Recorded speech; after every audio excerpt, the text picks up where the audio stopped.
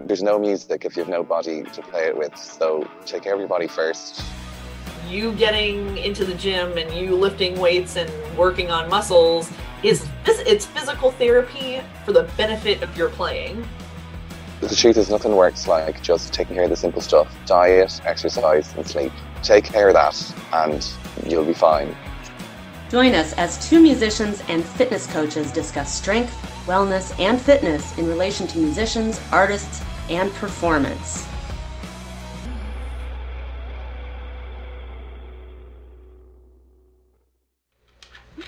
Hey there, welcome back to the Tuned and Strong podcast. This over here is Angela McHuston of Music Strong.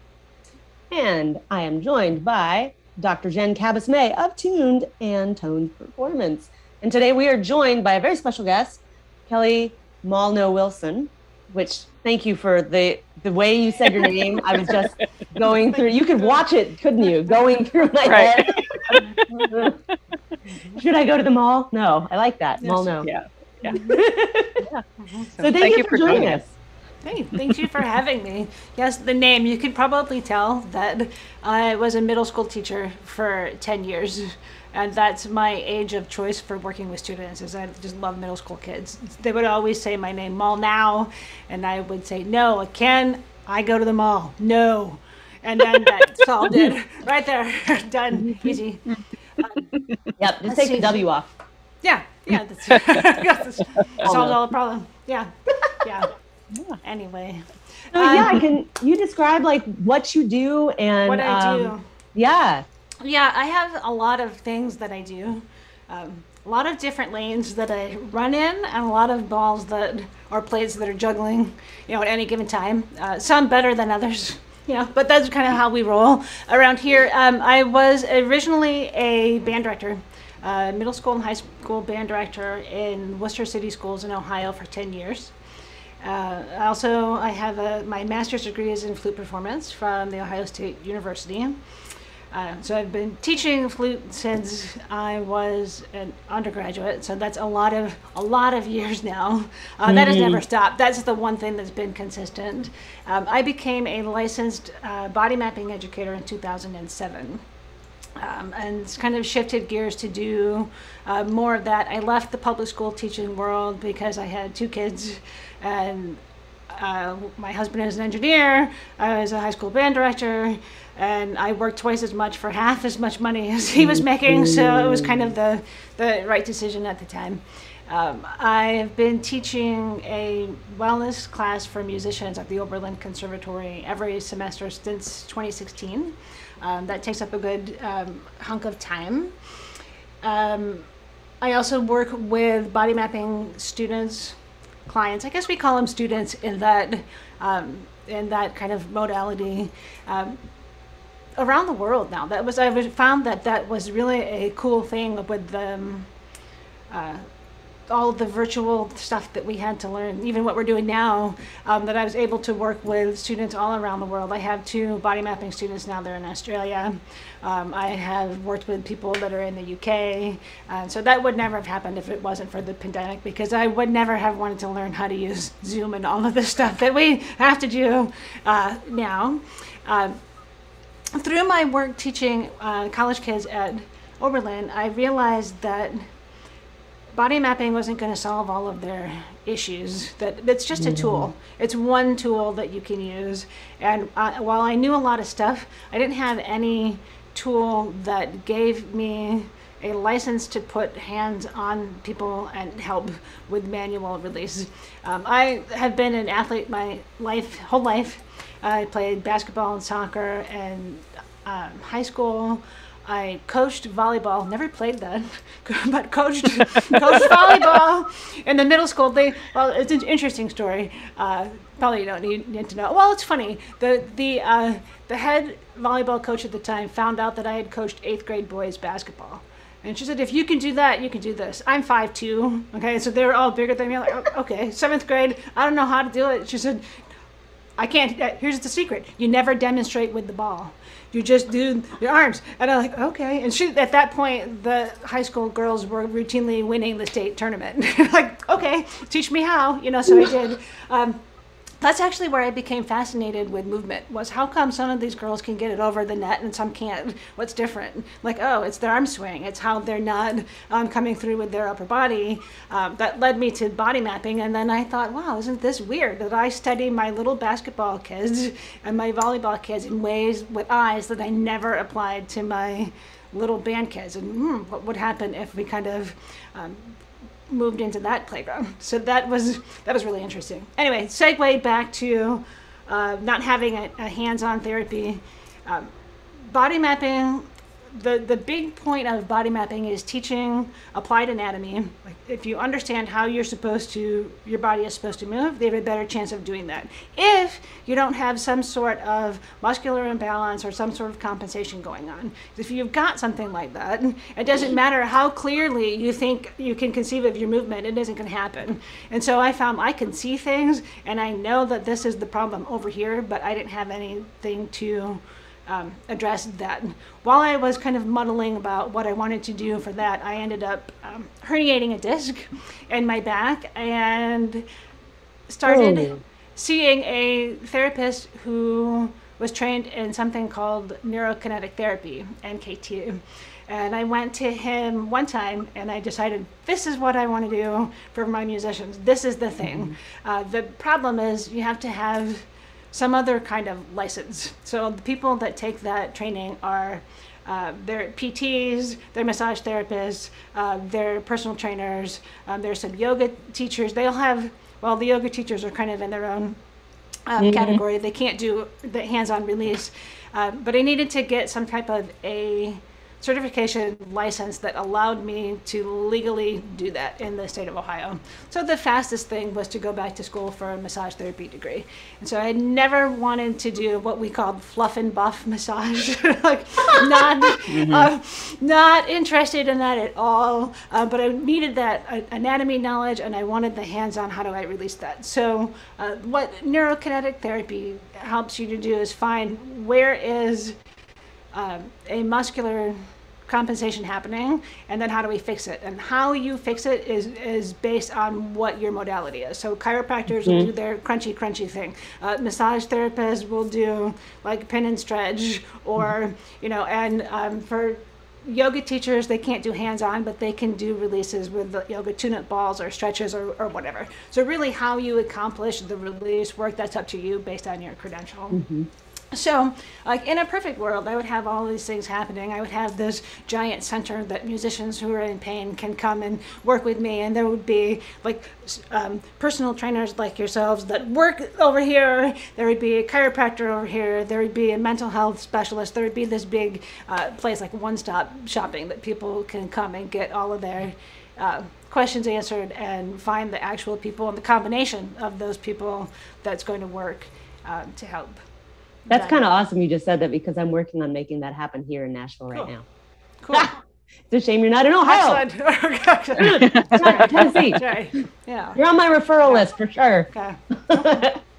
Cool. But yeah, I'm glad to hear other musicians are thinking the same thing. Need that. Yeah. But yeah. Mm-hmm. That's quite the different way of coming about it, because I have so many questions, but NKT is something that I've found out about, and I was just blown away. I'm like, oh my gosh, this is like the missing link. And so I went to a class in Ottawa, Canada, and everybody's like, why are you here? I'm like, because I've never been to Canada and this is a good excuse. And they went, okay. It means there's no continuing ed near me, but there wasn't anyway. Right. And I was like, right. Yeah, I'd rather go there than Chicago. So like, why not? Okay. So I used it as an excuse to travel, and it was just the coolest class. But boy, did your brain hurt after 2 days, just stuffed full of, wow, so much anatomy. And but it's brilliant in how the brain works and how the body, how the body will remember a trauma and then create a new movement pattern that no longer serves you. It did in the moment, but now it might be holding you back from something else. And then how you can fix that. It's like, boom, instant pain release. Yes. It's really cool. We're all walking around functionally dysfunctional. Yeah. All the time, every day. And it's only a problem when it gets to a certain point, and then it shows up with, oh, it hurts now, or, or something. And then, oh, okay, then we need to have a strategy to actually get in there and help get rid of that compensation, because Yeah. why do we compensate? Because we need to. If you have a broken arm and you have the universal hurt kid pose, there's a reason, for that. And then after that's healed, you need to be able to say, okay, all of you guys over here, you can calm down. You don't need to be doing that, anymore. Right. Right. So I'm gonna interrupt here just for a second because we've had oh my God, Lee. We had Lee come in and talk to us about body mapping, and most people are pretty familiar to some degree with what massage therapy is, even if it's the fluff and buff version, like you said. I love that term, by the way. But I don't think we've talked about neurokinetic therapy on the podcast since like episode 1, when you and I were originally talking. So just for people who are listening, do you want to kind of unpack what is it? If I'm a brand new person, what do you do? Yeah. Okay. Yeah. So if you I'm not going to like, okay. So neurokinetic therapy uses manual muscle testing, which is a technique that's used by a lot of people. PTs typically use that for strength. Like, for example, if they're testing your quad strength, they may have you with your leg up in the air and they're like pushing, and they're adding a lot of weight. They're looking to see where, where do you lose your edge? Where do you just tap out? The tests are done in an entirely different way with NKT, because what we're looking for is a software connection. Like, can your brain find this pattern and fire it at the right time? Because the brain doesn't think in muscles, the brain thinks in patterns. And so even if we're doing, like, say I'm doing a test for your bicep, I'm not only testing your bicep, there's all this other stuff that has to be on and engaged in the right time in order for you to pass that test. So it's a very, very light testing. And if you push, the practitioner, if I push too hard, it can completely mess up the whole quality of the testing. So it's very, very sensitive through your hands. So what I'm looking for is where can I find a pattern based on my testing where there is a muscle pair. So there will be one that is working too hard and another one that's not working hard enough. And so you got to figure out, okay, which two are paired and then which one is which. Because it's not always the one that is super tight isn't always the one that needs to be released. Sometimes that one is hanging on like crazy, compensating for a whole bunch of other stuff that's not working. And so the idea is, as you progress through your NKT training, you get more and more kind of like Jedi level at level 3 that gets you some really cool tools. You can assess ligaments and scars and other stuff. Like, basically, if you can touch it from the outside, I can assess it and try to figure out what's going on, like, neurologically with that structure. And we pair it. It's cool. It's really cool. And when you find your pair, what you then do is like, okay, the one that's working too hard, hey, you got to calm down. So you release that one.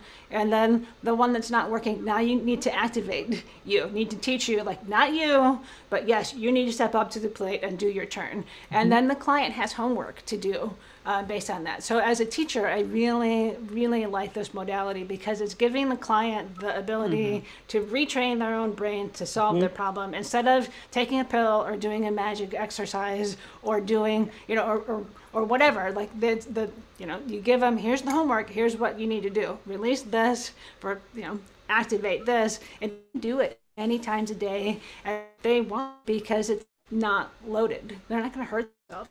If they have any pain at all, then they've passed their edge and they need to stop. Anyway, so it's really a very safe thing for people to do, as long as they're following the directions. Like, sometimes musicians aren't good that way, right? Like, you tell them, I want you to do a little bit more, and then they come in and say, yeah, I did 5 hours more. No, that's not what I want you to do, and yeah, that kind of fits with musicians, though, because we want to please the conductor, please the teacher, please the audience, please the, like, kind of this externally motivated kind of stuff that I wish we didn't all have, but it seems to kind of go along with a lot of things in our profession. Yeah, we just had that conversation with Lee as well. Exactly the same thing. Like, well, that just was a continuation, wasn't it? Yeah. So when you said, like, you get to, like, so like level 3, you're getting into Jedi stuff. I mean, you're not kidding. I mean, scars, that's pretty fantastic. Well, like, but what about eyes? Is there something about eyes? There's an eye protocol in there, that goes along with concussion. So if your eyes aren't converging at the same time, that you can be having all sorts of stuff related to that.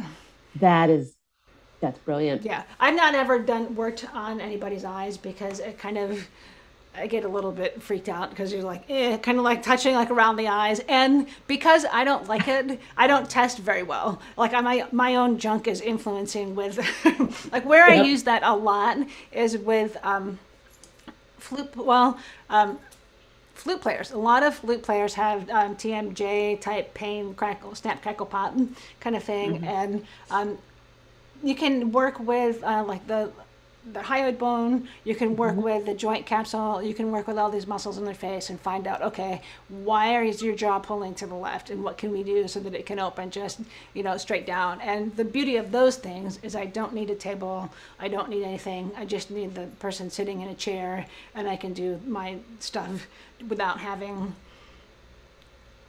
to have a whole, office of stuff to carry around. Having said that, it is much easier when you actually have a table and you can put people on the table. But I learned pretty early on that, wow, in order for this to be effective with musicians, I have to learn how to test them seated. And one of my master teacher colleagues and friends test this way, which is really cool, but none of the NKT training, all of the tests are done flat on your back. Yep. Right? And so like it's the same thing, but you have to think, okay, if I would test this person here, how do I do that when they're sitting up? And then where do I have to stabilize and how do I move around them? I'm not very big, so when I have big clients, it's hard because they're bigger than me and I can't really physically, can't always get to them in the way that I want. But so I just started to learn that, and then the pandemic happened, and I had just gotten keys to my new office space, which is right across the parking lot from Oberlin, which is in a shared space in this yoga place. And campus shut down, and we were shut down for the rest of that year, and I taught completely remotely the next year, and then now we're back in the classroom, but they're very conservative, and everybody is still masked and way socially distant, and nobody wants to have a hands-on therapy, so it's the wrong time to start trying to build that practice. But it's hopefully getting, like the next couple months, continues to move in the right direction, so I'm hopeful, but time will tell. Talk about timing. Yeah. Yeah. Well, I'm also exceedingly lucky that that my husband has a good job and he makes enough money that I don't have to try to support us by doing that, because that would have been really very, very challenging time for the last couple of years. A lot of the people that I do know through the NKT community had a really hard time, and a lot of them have actually ended up leaving the profession for a while to get some other kind of job because they need to eat. Yeah. They need to pay bills. I didn't test until level 1 because I was second guessing myself. And I was putting off the test until I felt like, yeah, I can do this. And then the pandemic happened. I was like, crap, I can't touch anybody. Yeah. Right. Now it's been 2 years. I don't think I remember it. Right. So you'd have to, so you'd have to start over, and you have to practice. You have to have. You gotta practice. That's the only way you build the skill. Just like everything else you do, you got to practice. You got to have hands on live bodies to get that, feedback. Yeah. So when you say you have to test them seated, is it more of like the musicians won't do the lie down thing, or it's not effective?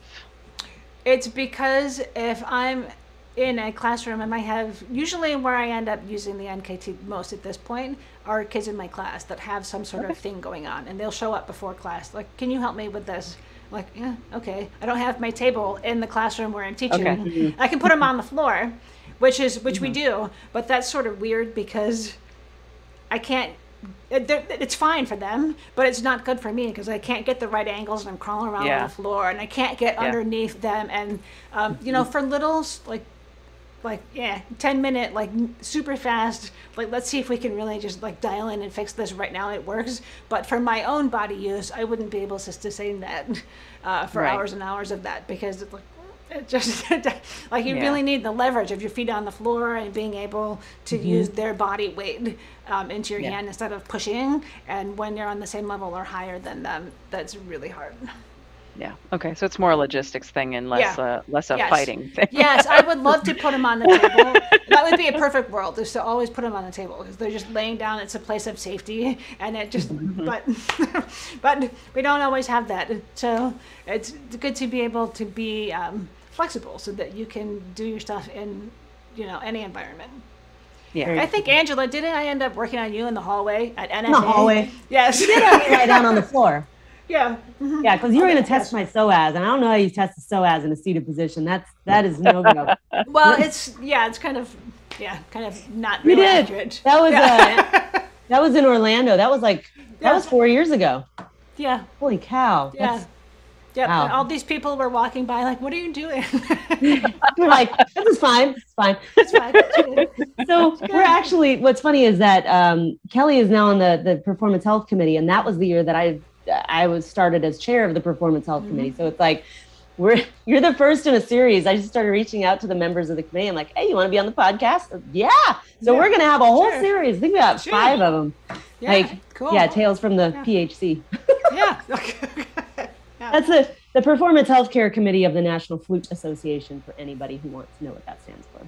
But yeah, so it's a fascinating thing. And I went to Ottawa right after that, and it was just, I was like, I've got to find a way to do this. So I raised the money, and it's not a cheap class, and it's not a cheap trip, but it's so worth it. I mean, I really wish it had gone more than 2 days, more like 3-4 days would have been great, because you really delve into the anatomy so in detail. And if you don't know the anatomy or you're rusty on it, you're going to be way overloaded, more than you would have been. It's just a lot. I mean, we're talking like individual fingers, individual toes.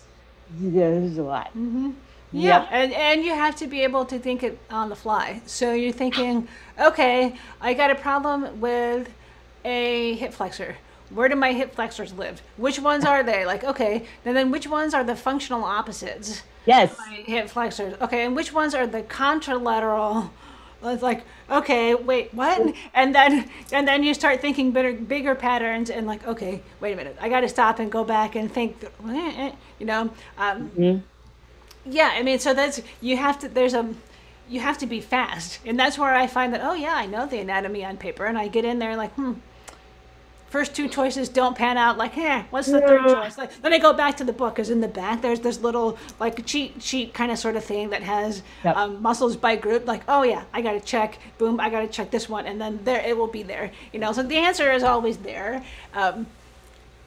but sometimes it takes longer to get there than you want, and yeah. Tell me about it. So you actually on another note, so it's just cool that you've got this cool health background, but you're also a flutist. And you had a hand injury, right? I did. Yeah. What happened? Yeah. Well, this is actually kind of funny. Like, we're gonna go with like the injury, I had my first class at Oberlin for this semester was just 2 weeks ago, because we started really late, and turns out that everybody had some sort of significant like broken bone story, like the complete land of the misfit toys. Like everybody like, wow, like you guys are a mess, like lots of stuff to work on here. But yeah, myself included. It seems like I keep on getting these injuries from the universe that exist to make me a better teacher and more empathetic human being. I guess. Yeah, the hand one was the big one that set me. Yeah, it took a long time to get over that. To make a very long story shorter, I tried to switch to an offset flute because I wanted to get a big girl flute, and I had always heard that offset is better for people with small hands, and I'd played inline my whole life with no problem. After about 2 days, it became very apparent that no, this is not happy in my hand, and just lots of pain through the side of the MCP joint. Like, why, like, not stable this way? Like, what's going on with that?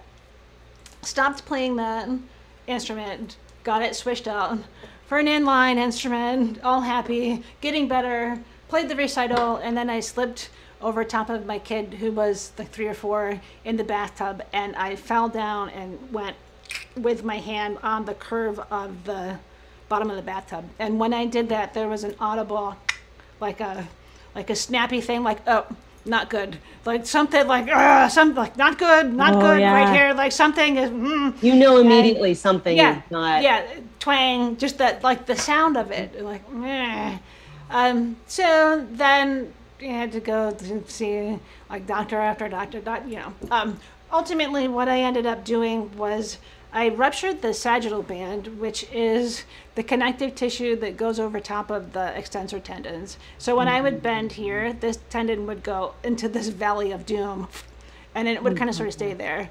And it was also, there was damage over here to the radial collateral ligament, which is why it's not stable this way.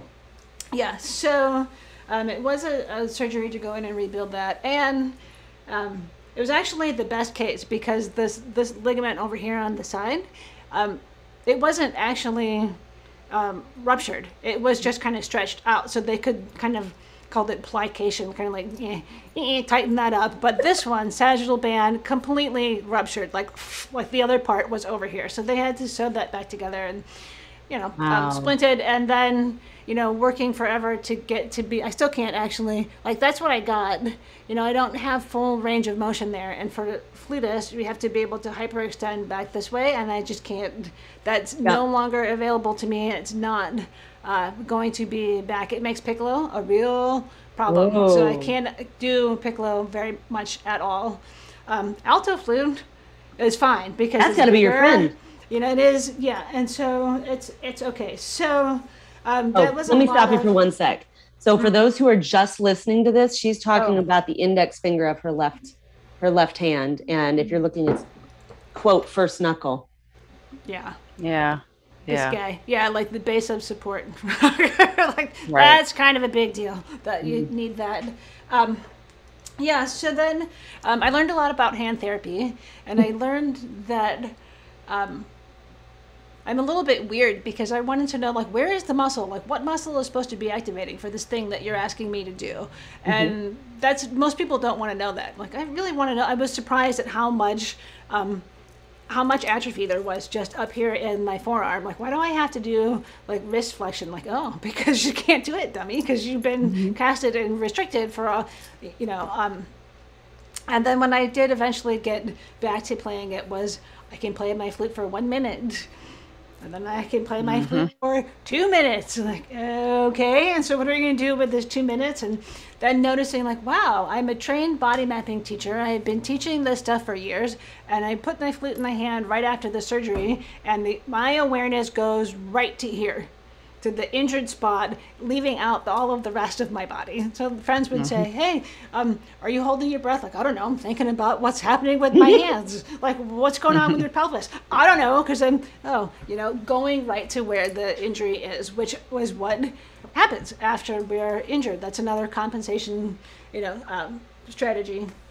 I also became, through that process, a big believer in modifying the instrument when it's possible.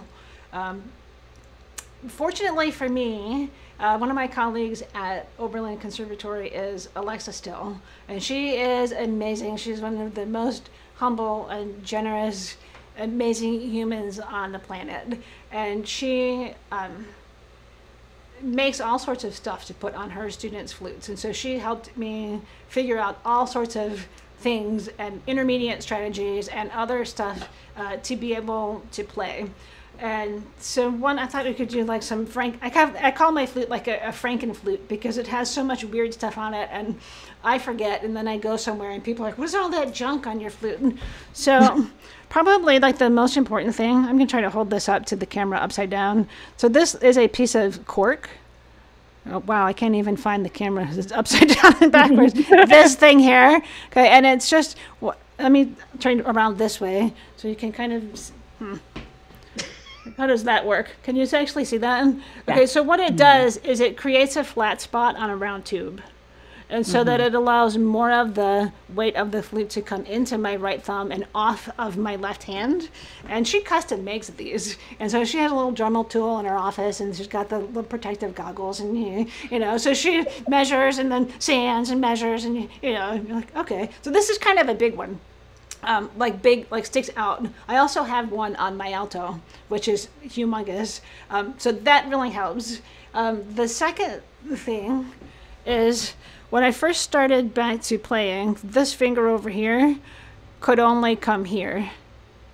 So I had a key extension that was a little plastic thingy that stuck out over here so that I could be here. I don't need that anymore, but I do need a little bit of key height, and it needs to be offset a little bit. So that is a saxophone pearl key that is on there with double side sticky tape. So it just makes a little bit higher key height to match. That's the shape that I can do. Like here is what I used to sort of be able to do, and I cannot do that for any length of time.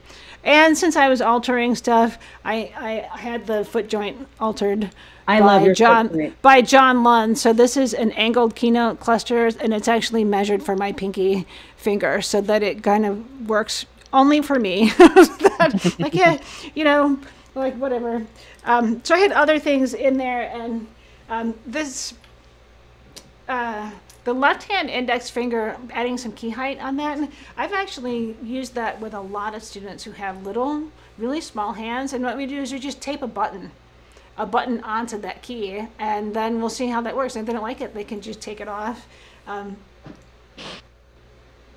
Franken flute. And then my alto flute has all of the same stuff on it, except for the key height. I just actually had my repair tech just bend the key up because it's just an extension anyway. So it's fine. It's good. It's happy. I had to also learn that I can't just practice for hours and hours anymore. Like my time is limited, so I have to be very cognizant of what are you going to do with the 35 minutes that you have here, and how you're going to be really efficient with time, because I can't if I'm playing for like an hour and a half on a day, that's a lot for me.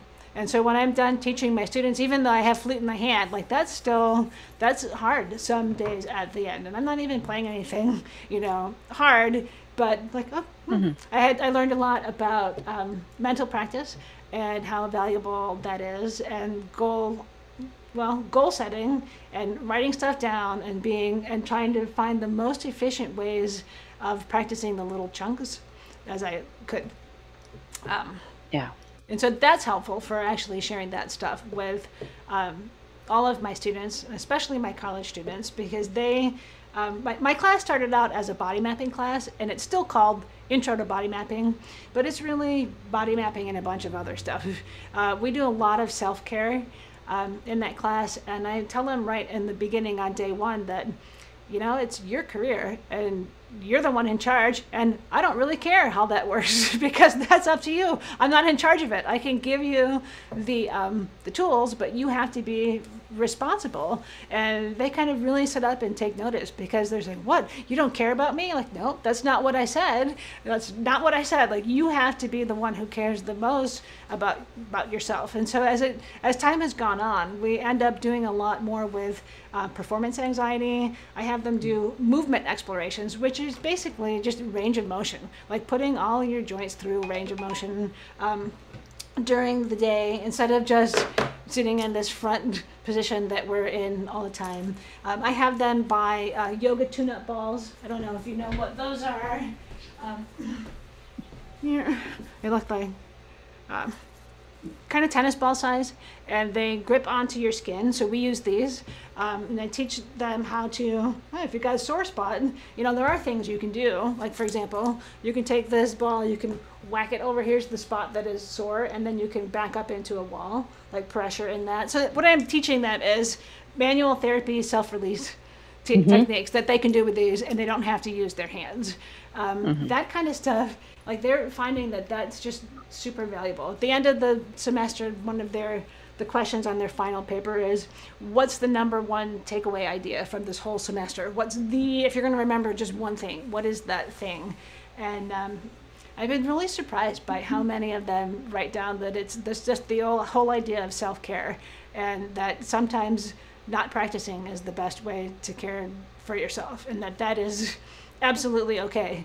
That to have mindful practice instead of mindless repetition, because they only have so many repetitions in your body. And then as a massage therapist, I can tell them, like, hey, all of you athletes and musicians, you are repetitive movers, and I love to have you in my practice because you'll come back all the time, because you won't stop doing what you're doing because it's your thing, and you're doing the same thing all day long every day, which means that you just need maintenance. Yeah, like, I can help you with that, and it's their job, to go out and search for that. We also talk about, we don't so much do like strength training type of stuff, because I'm not licensed to do that, although I'm thinking highly about going back and getting a personal trainer cert to kind of actually sort of cover me legally for kind of some of the stuff that I'm already doing. But not a bad idea. Well, in the state of Ohio, massage therapists can't prescribe exercise. In other states, they can. Yeah, so I can say, here's your homework, but I can't say, well, you need to go do 3 sets of. But yeah. We do talk about strength, though, that there is a strength component to all this. So if you're this, I actually say, skinny little twerp that does nothing but sit here all day long, and then your upper back hurts when you've done practicing for 5 hours, and you don't have a whole lot of, muscular strength going on there, that's a problem. And here's who you can go see to help take care of that, because that is not okay for that to happen. And then like, oh, what, you mean it's okay for me to do a push-up? Like, yes, it is okay for you to do a push-up, like Yeah. Or, they're concerned about wrist stuff, like, I do yoga and my wrist hurt. Okay, there's ways that if your yoga teacher knows what's going on, they can modify that, that's okay. Yeah, we have a lot of frank discussions in my class. Yeah, so not fired yet, so I guess it's okay. I keep coming back, but yeah. I think this is a perfect time for us to take a quick break, and we will be right back with more of Kelly. Hey musicians, did you know that up to 90% of musicians will experience playing-related pain or injury over the course of their career? How many hushed conversations have you heard about a lingering, quote, shoulder pain, or a weird tingling in your fingers?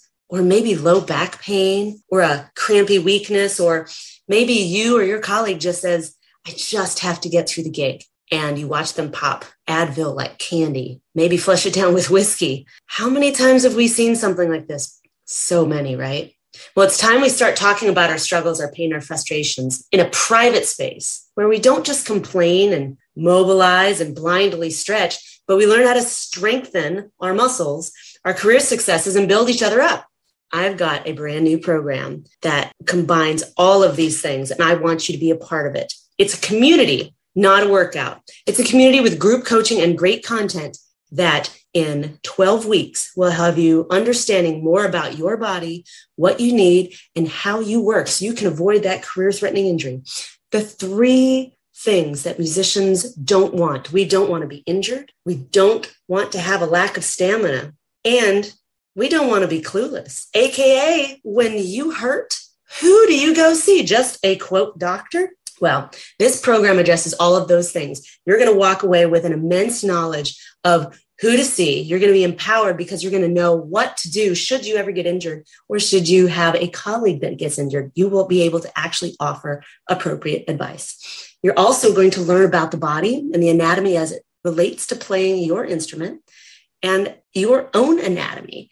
And then you're going to learn how to build not just your strength and endurance, but you're going to learn how to design your own corrective exercise program. So I hope you will join me in this new program. It's called the Music Strong Pilot Program, Job Security for Musicians. Welcome back, and we are with Kelly Mollnow-WIlson, and we were just talking about her teaching at Oberlin in her wellness class, and you said something at the very end that I kind of wanted to go back to about these frank discussions that you have with your students about the things that they're dealing with, and also some performance anxiety, which I know is heightened now because of the pandemic, and now we're there's just anxiety in general.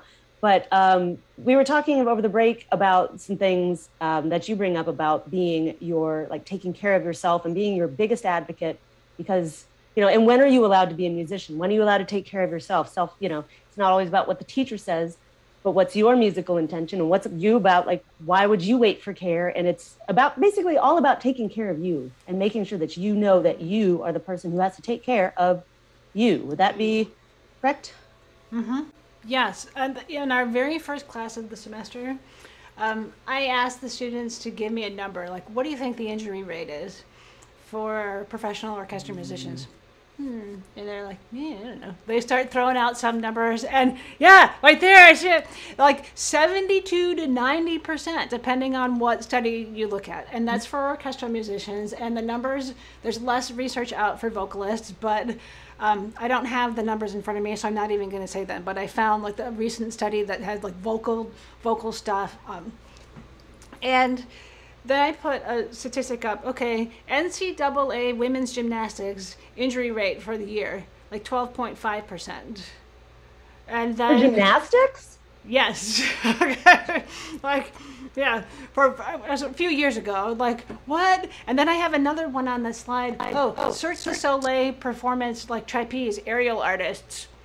And it's some other number that is not 72 to 90%.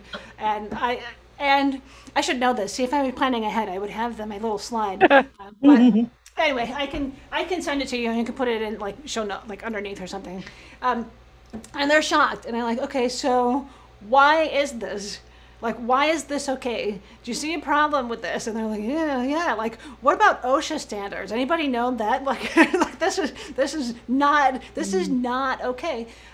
So then I say, well, why does this happen? And they're like, I don't know. They don't really want to say. I'm like, okay, all right. So the reality is that it's not a question of if you're going to be injured in this business. You are going to be injured pretty much some point in your career. You're going to have a thing. And the choice then becomes, how are you going to deal with that? And that is very much your choice. So if we go to the athlete world, if you have a professional athlete, let's say a football player and quarterback has a hangnail, the training staff knows about it. If there's anything wrong, instant access to super high quality medical care. And if they need imaging, they're not waiting 6 weeks for a spot. If they need surgery, they're not waiting for the 2 months for the next surgery spot. They get the surgery. They have access to fantastic rehab. They have all the nutritional stuff. They have the mental health piece. And the reason for this is because it's financial. That player is not making money for the team and for the organization if he or she is injured and not playing. And so then we go back to musicians' world. Okay, you move just as much as they do. You move for longer than they do, because your average musician's career, orchestral musician, goes past the age of 40 when you're just kind of hitting it. Right? So what do they have that we don't have? And then they think about it, they have access to good health insurance. They have access to high quality rehab. They have and why don't we have that? Well, because it's one of the things that is kind of not really so good about the culture that we live in. And well, the music world culture, where injury is a bad thing. We don't talk about it, we hide it, we don't go to the doctor until we absolutely can't play anymore. And then say to my students, why? And they say, because you need the gig. Exactly, because you need to play the show, play the gig, so that you have the money to eat. And so you only stop when you can't do that. There's a fantastic podcast episode with Dr. Bronwyn Ackerman on Karen Bulmer's podcast, which is, I think, Movement, Music, and Mind, or maybe Mind. It's those three. I don't know, but I can't remember the name of the whole thing. But she talks about this issue really very directly, and said most often, many of these things that musicians have, it's easy to fix if they get to the PT, the right professional, soon enough. So, but because we wait, then it's a super big problem that's much more complicated, because there's this mindset like, I'm a terrible musician because I'm injured. The athletes, they do not have, I'm a terrible athlete because I got injured. That's almost to be expected in what in their profession, and not saying that they want that to happen, but it happens, and they move on, and then they get better and they do the work and they get back to playing again. So if what I want my students to know is, when it starts to hurt, like, pain is not okay. That is your body requesting you to change something. It should never be okay. It's never okay to play your instrument or sing with pain, like, period. Like, it's not. And that kind of, their eyes are like, what? Most of the kids that are in my class are there because they're already in pain, because they have a thing that's kind of on their entry thing. Like, and I know that. And they know that, so they're highly motivated to take the information to change. And so you throw it back in their court. Like, you have to be the one that is in charge of your healthcare and getting to the right professional. And, like, who cares if your studio professor says, oh, well, just take a week off. Like, you take a week off, and is that any better? Then you need to keep going to the next professional, to the next one, to the next one, till you find the one who can help you with the problem. And that's a new level of responsibility for them, and it kind of ties right in with, okay, as a musician, you have choices to make about what kind of vibrato am I going to use, how am I going to shape this phrase, what style are we going to use, blah, blah, blah, blah, blah. Also, how am I going to take care of my body? How am I going to notice my body? What am I going to do to help my body? Like, hey, maybe I should drink some more water instead of 14 Red Bulls before the performance. Like, maybe I need, like, maybe staying up to 3 a.m. and then every weekend, maybe that's not exactly working for you. So like, all this stuff, like sleeping, nutrition, like hearing protection, like all of this stuff is a choice. And if you don't make the choice, that's still a choice. Like, it's their responsibility, not the teacher, not mom and dad, not grandma and grandpa. Like, no, you, the kind of like wannabe grown up sitting here, it's like, this has to be something that's really high on your radar if you want to do this job, because this is a tough business for longevity, because it's demanding, and we don't have like support staff that we don't yet have the support staff that all of the athletes have. We're working on it. Yeah. I think there should be a wellness professional attached to every major orchestra and every recording studio. Yes. I don't know why that's not mandatory. Should be. Yep. There's absolutely no excuse for those stats. Right. I mean, if the gymnastics team has like 12%, yeah. gymnastics, right? Like, right. Like, what? Mm-hmm. What are we doing? What we're not doing, and you just you hit the nail on the head. And we're not. Yeah. We're Absolutely. not doing.